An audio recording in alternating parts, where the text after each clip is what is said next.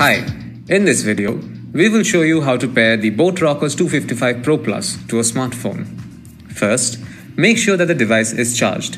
Many of these audio devices don't get paired if they're not charged by at least 20%. Next, on your smartphone, make sure Bluetooth is turned on. On the earphones, press and hold the power button on the module to start the device. You will notice that the LED indicators are now blinking red and blue. The device is now in pairing mode. On your smartphone, go to the Bluetooth settings page and start looking for new devices. Select boAt Rockerz 255 Pro Plus when it appears. Click on Pair. The device is now paired with the smartphone. Thank you for watching.